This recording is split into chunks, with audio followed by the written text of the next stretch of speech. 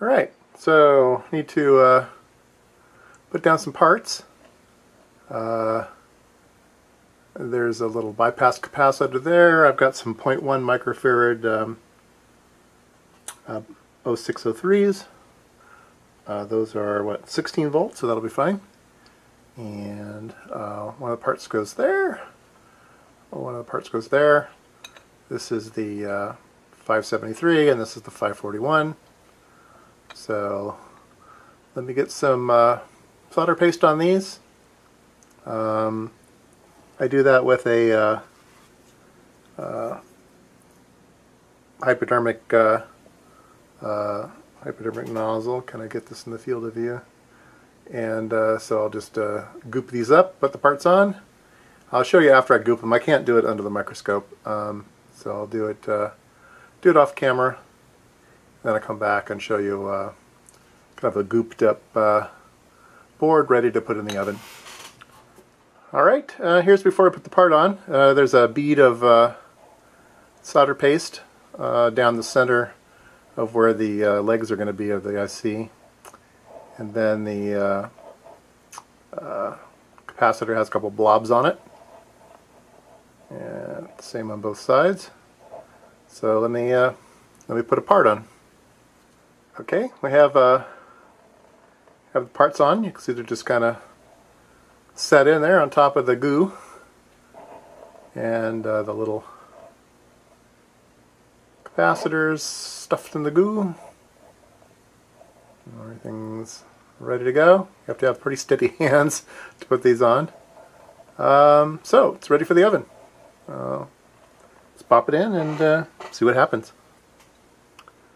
Okay, not too bad. We have maybe a couple touch-ups to do. I don't see any shorting, which is great. Seems to be maybe a couple pins that need a little extra solder. It's sometimes hard to know whether there's a little bit under there or not. I usually just go by and touch it anyway. Doesn't hurt just to touch it. And yeah, otherwise everything looks great. Let's take a look at another one. Let's see, that was the register. Let's look at the program counter.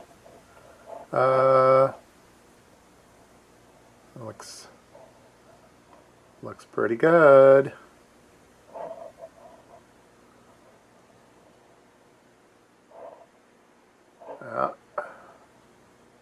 Even the tantalum is on there pretty nice. All right, and there was one problem.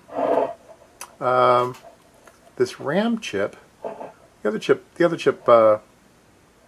chip soldered fine.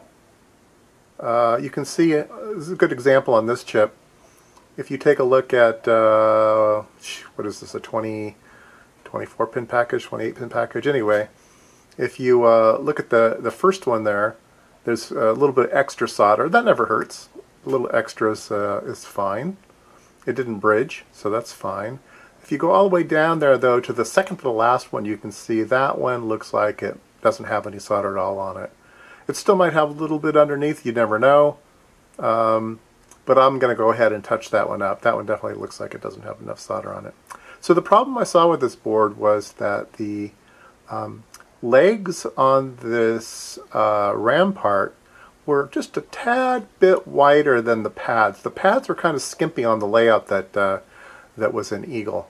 If I had to do it over again, I'd maybe make a custom package or custom pad layout for this part with pads extended a little bit.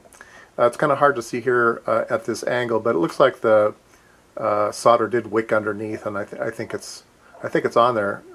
It just a little harder to inspect when the legs kind of go farther than the pads do. Otherwise, I'm quite happy. I like my little oven. You know, you shouldn't be too nervous about surface mount. It's not. I used to be real nervous about surface mount. I thought, oh, I can't do that in my garage. It's too tricky. I need an oven. I need this. I need that.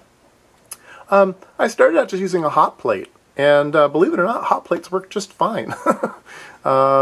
There's some great YouTubes on hot plates. I mean, go get a $10 hot plate at Target and stick your parts on there and just cook them, and it works just fine. In fact, it works a little better in some ways. You can actually watch the solder melt, and you actually know exactly when to take it off.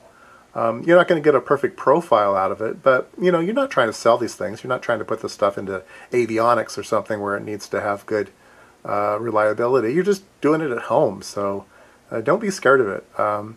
Even just doing it by hand with a soldering iron is fine. But that kind of kept me away from it. I did quite a bit of that. It just kind of kept me away from it. It's just kind of a hard thing to do. But just get a hot plate and get some solder paste, get a hot plate, you're ready to go. It's real easy, trust me.